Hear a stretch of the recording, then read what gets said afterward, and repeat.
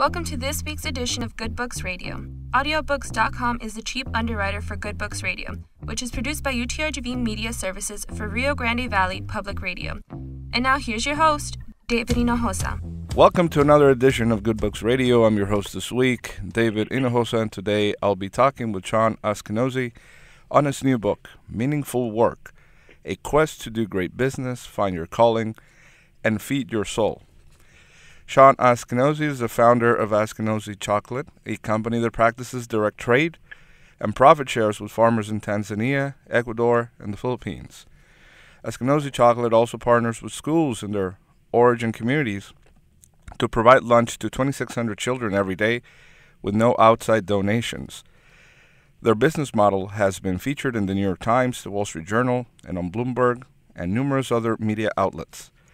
Sean was named by the Oprah magazine, as one of 15 guys who are saving the world. He's a family brother at Assumption Abbey, a Trappist monastery near Ava, Missouri. Sean, welcome to the program. Thank you for having me. I really enjoyed reading your book. I found many of the lessons, the experiences, and the exercises you actually include in your book very insightful. I'd like to start this interview with a little bit on your background. You're a lawyer that specializes in criminal defense, right? That's right. Okay. Matter of fact, I started my law practice in Texas. Oh, really? Okay. And my wife is from Texas, and so I've got a lot of family there. And after law school, she said, "Guess what? We're moving to Texas." So I started there, but most of it has been in Southwest Missouri for 20 years. It was criminal trial law. Yeah. I see. Now, you mentioned in your book that there was a case in particular that made you begin to think about a change in your vocation or finding your vocation. Could you tell us a little bit about that case, please? Yes. This is a case where a woman believed that her daughter was being sexually abused by her ex-husband, with good reason to believe that.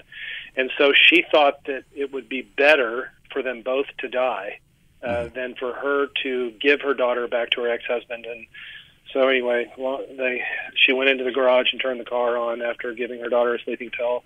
And her 7-year-old daughter did die, and the mother almost died. And she went into a coma, and they woke her up and charged her with first-degree murder.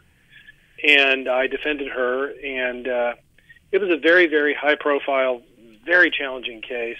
And at the conclusion of the case, the jury was sequestered so this long. The judge called us into chambers. I'd been fighting with the judge throughout the whole trial. He threatened to hold me in contempt. It was very contentious. And he said at the right before closing arguments, he said, "Okay, here's what we're going to do. Sean, I'm going to put your client on probation. Mr. Prosecutor, you're going to reduce the charge to second-degree murder so I can do that, and go tell your client." Well, I mean, we still had the option to not do that deal, so I went into the little outer room outside the courtroom and spoke with my client, told her what was going on, and I said, "We can keep going. We can keep fighting." And at that moment, she said, "No, Sean, you've done your job, and this is good." And at that moment, it was a very emotional moment. I kind of broke down, so to speak. I mean, not like on the floor, and she held me. So the person that I was protecting had sort of turned around and was now protecting me. Well, we went on into the courtroom, and she accepted that. Of course, it was, a win, because she was able to get on probation, and it was a terrible case. I mean, she would have rather died. And anyway, so it was after that case, at that moment, and after that case, that I began to realize I couldn't do it anymore. Not because I didn't believe in it, because I loved it, and I've worked for many, many clients, and I'll always remember. And I was called to that work, but if you're an airline pilot and you are called to be an airline pilot, and you decide one day that that's no longer your calling and that you don't think you should do it, you probably need to not be an airline pilot. Absolutely. And so the same, I think, is true in criminal law when you have people's lives in your hands and their future freedom or lack thereof. And so I needed to quit.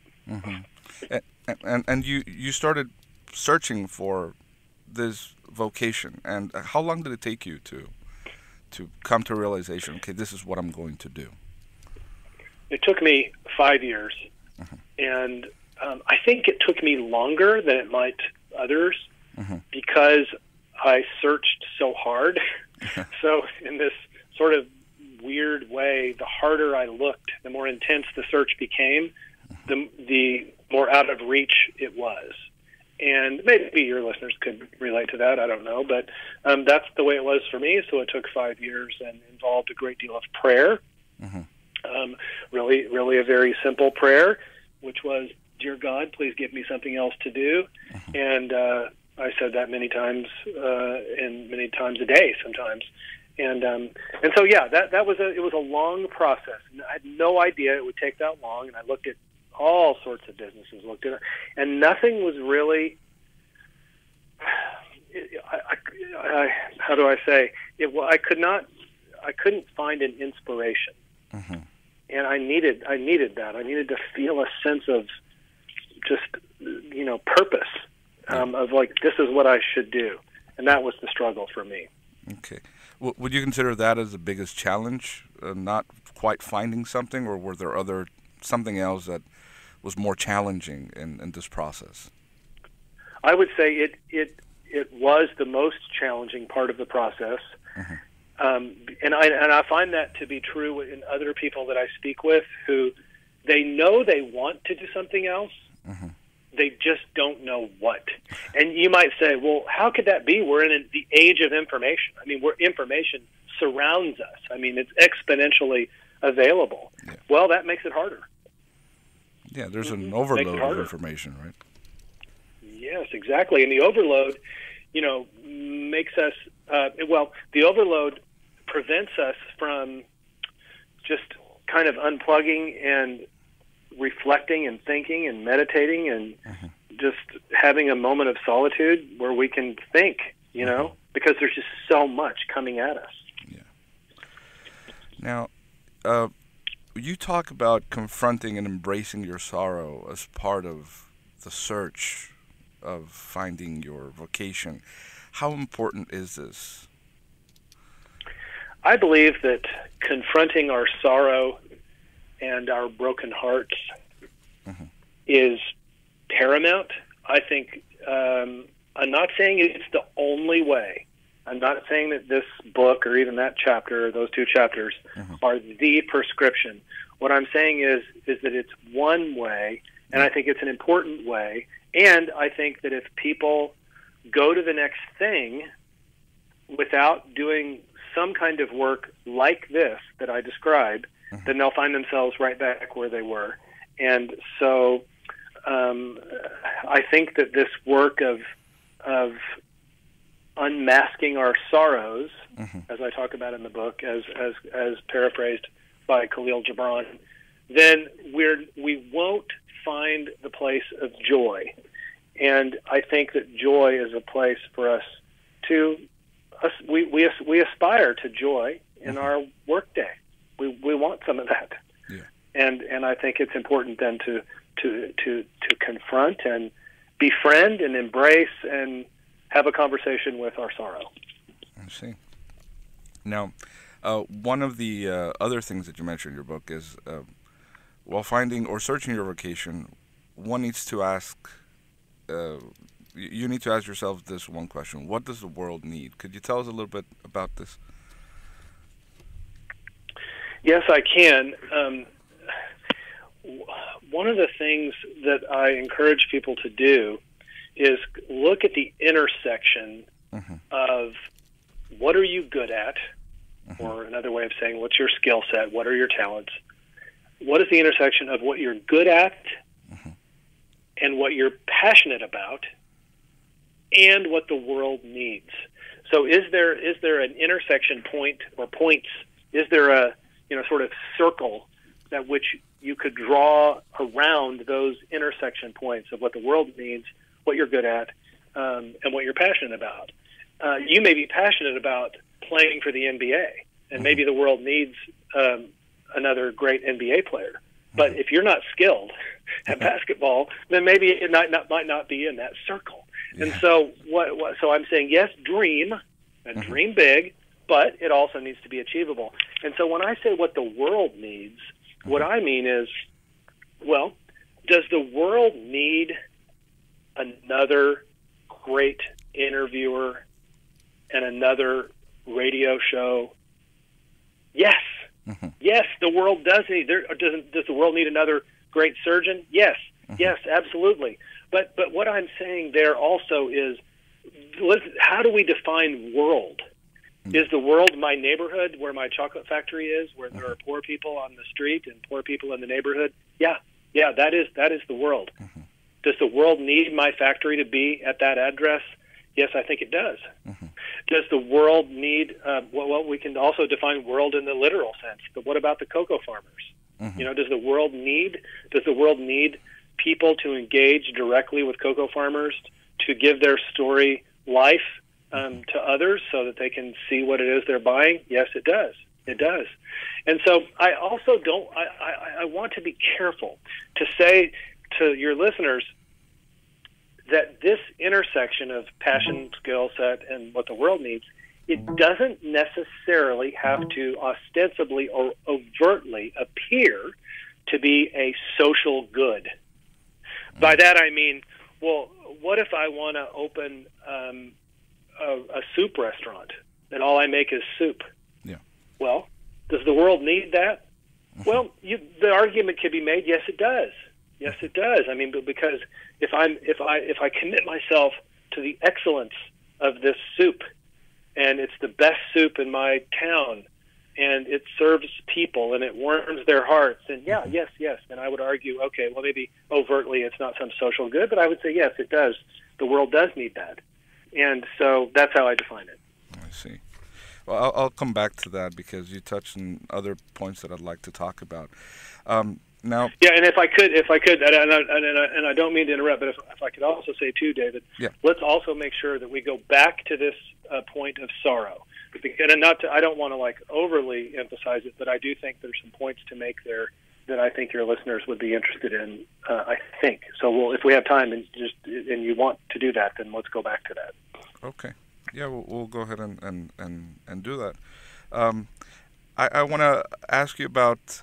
You state that businesses need a vocation for survival. Could you please elaborate a little bit more on this?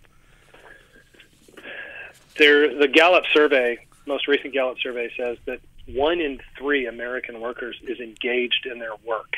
And so this means that this is the canary in the coal mine telling us, American business people, both workers, leaders, entrepreneurs, owners, that, well, what does this mean?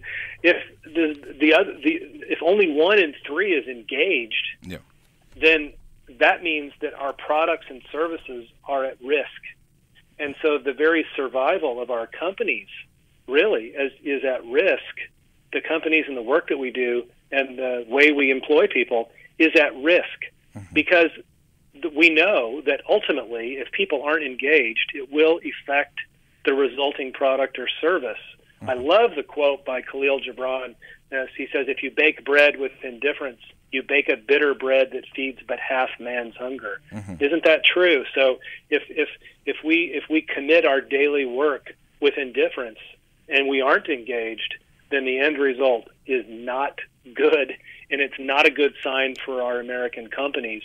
And so what do? Well, one of the things that we do is we need to find ways to create real meaning and purpose in the day. And apparently it's not by putting a ping pong table in the workplace or saying that people can take naps. It's deeper than that. People need to feel a sense of connection with each other and a sense of purpose that is bigger than themselves.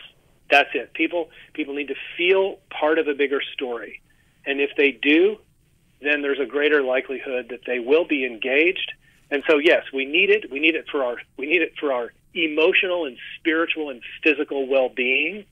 Gosh, who wants to go to work all day and spend 80,000 hours in their lifetime and not be engaged in their work? So we need it for that. And we need it for our economy. Our economy will not survive if only 1 in 3 workers is engaged. And ultimately, I believe that the capitalism as we know it won't survive.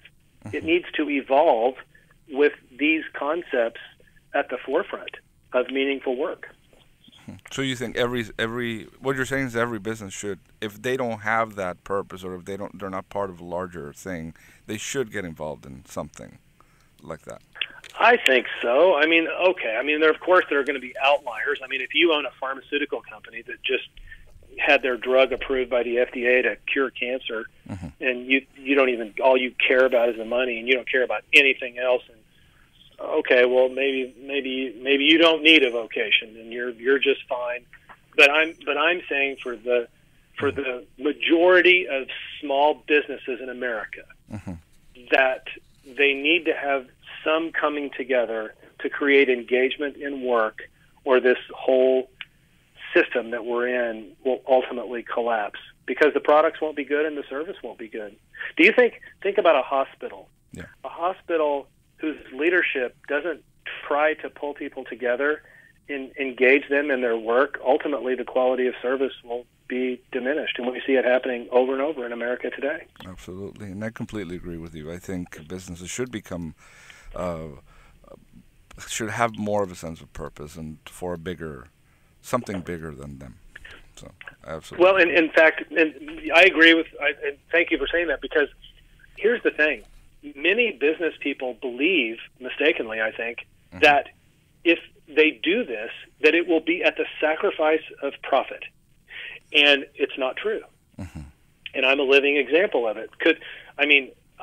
So what we want to try to encourage businesses to think about, and even employees and leaders in businesses, is that this work, this meaningful work, having meaning in the workday, and even doing good and serving others in your neighborhood, does not need to come at the sacrifice of profit at all. That is a myth, and we need to do what we can to dispel it, because I think if we can move away from this myth, we're going to be the better for it.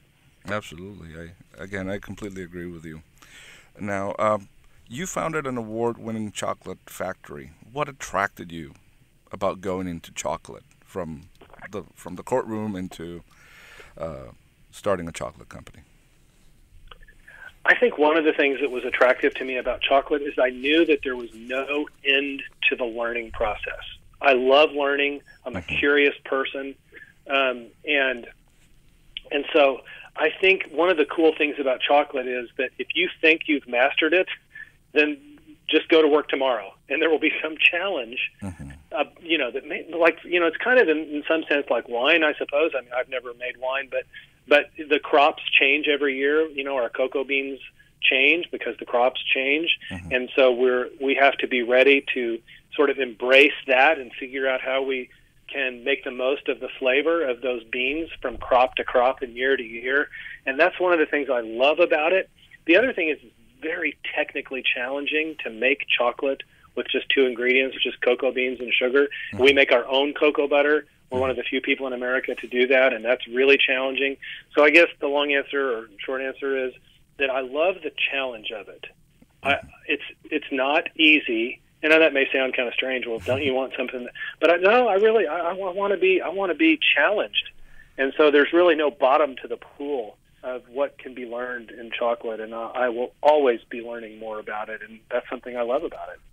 Well, let me segue into the next question, because you talk about the challenges of operating a chocolate factory, and I read in your book, I found this very interesting. You mentioned that 8 companies in the world control the world's cocoa bean supply, and 6 companies comprise 40% of the total market share. How difficult was it to get into this business when a lot of the share is taken? It wasn't hard to get into it at the level that we started, or even frankly at the level we are now, because we are so below the radar of those companies. We fly so low compared to where they fly that I can say in 12 years, I've only been affected a handful of times directly by those companies. When I say directly, I mean where they tried to, stop us from buying beans, or threatened us through local buyers, or not a direct threat, but I mean, so because we buy so few beans compared to them, now we have an impact that has definitely threatened some of those larger companies because they don't want us paying more money to farmers for cocoa beans. But so from that standpoint, it wasn't really hard, and it still isn't. I mean, we are, I don't know, we may be one of the only, maybe the only chocolate company in America that also is the importer of record of the cocoa beans. And so that makes it, on the one hand, easier because I go see the beans. I go travel to these farms every year and have for almost 12 years. And that part makes it easy because I see the beans there and then I see them at my factory. But those companies that control the cocoa market in the world have essentially contributed to this. And here's what they've contributed to. In the last 30 years, when adjusted for inflation, the price of cocoa beans has remained unchanged. Yeah. That is unbelievable. And so that's what's happened to farmers, the cocoa bean farmers around the world, that they're essentially getting the same price that they did 30 years ago. And that's wrong. Yes. And we lovers of chocolate, we consumers of chocolate need to participate in something that is other than that, because we need to change that.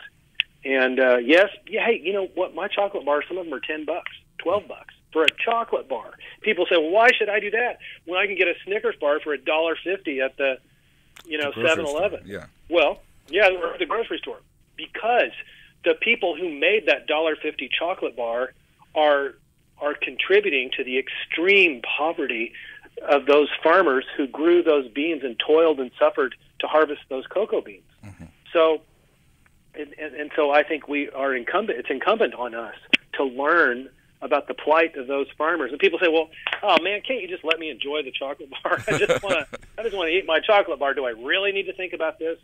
Well, they now, should, yes. As we were talking about earlier, they should, because the information is available to us. I mean, the same exact thing was said, or could have been said, when Cesar Chavez was trying desperately to help these migrant workers in California and around the United States. And he was successful. And so we need that same thing now. We need that same effort to highlight the plight of these farmers.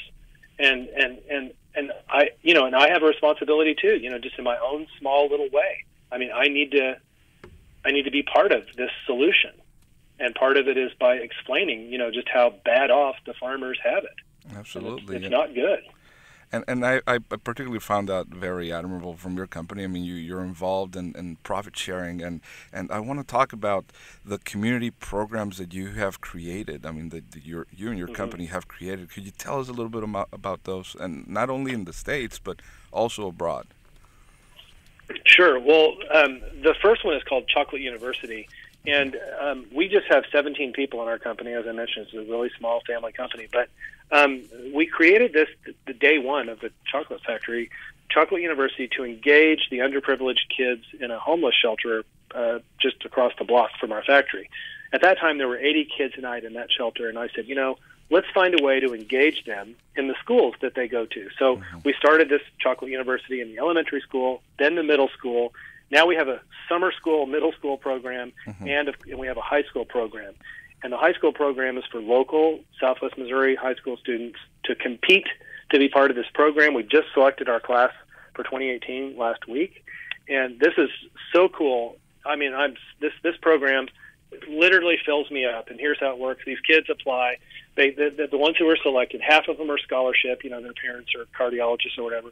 The other half, it's $4,000 a kid, and I raise the money for them from donations. I can't afford to do that, and so, but they're super awesome kids. 4.0 GPAs. They come and stay on a nearby university campus for a week near the factory. They learn about our business. They learn about our model. They learn about our financials.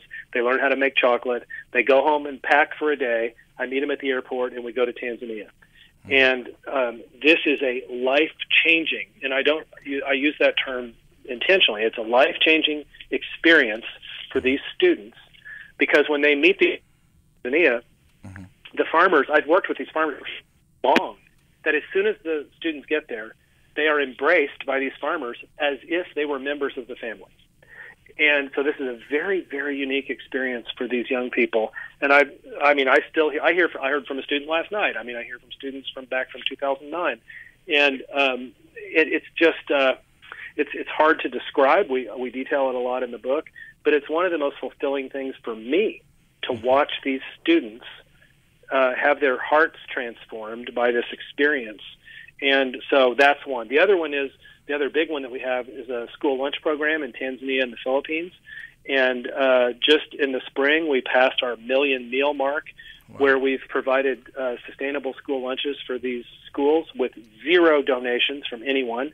It's all sustained by the RPTAs, these little jungle schools, that make a product. In Tanzania, they make rice. We sell it at our website, Askinosie.com, and if somebody buys a kilo of rice, it's beautiful, wonderful rice, then that feeds 220 kids in Tanzania. 1 kilo of rice you buy, you pay me $16.50. That goes back to the school, and that's 220 meals. So our little place then, now we're approaching 1.5 million meals, and it's sustainable in the sense that these schools know that eventually they'll be on their own, and some of them are on their own now. And of course, we monitor the height, weight, and school attendance of these kids to make sure that we're, making progress by feeding them. And so, that's 2 of the programs that are really, really important part of who we are. And one question comes up is, well, what does that have any impact on your chocolate? Yes, it does. And the reason it does is because we believe that who we are as a company is so intertwined with our product, the resulting product, that they're inseparable. So you could take our recipe and our beans to somebody else, and they're not us, and it wouldn't be the same chocolate bar because of who we are as a company. Not that that's some. I'm saying it's a truth. It's a truth because we believe that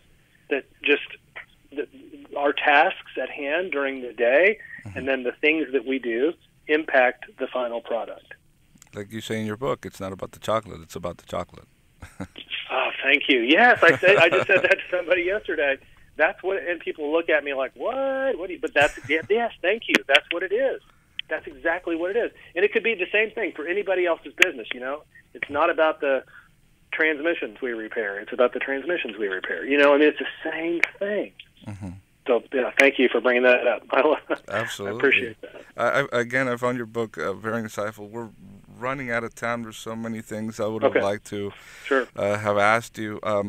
I wanted to get into the whole faith aspect of your business, and I guess at this point, is there anything you'd like to add, or do you have any advice for people who want to make a change in their life and maybe start business or start something different?